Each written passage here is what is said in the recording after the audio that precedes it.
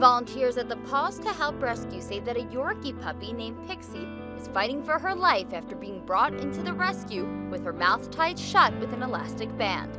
She smelled like rotten meat, so I knew we had necrotic dead tissue right there on the face somewhere. The organization says that the women who dropped Pixie off gave conflicting stories about how the 1-year-old pup ended up with her mouth bound. They did mention that it was because she wouldn't stop barking. I don't know who put this on her around her snout, but somebody did, and they hurt her.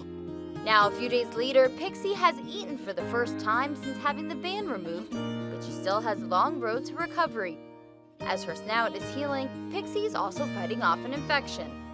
It just hurts something deep inside you to see this kind of abuse. But to see them come out of it makes it all worthwhile. Be sure to watch Inside Edition.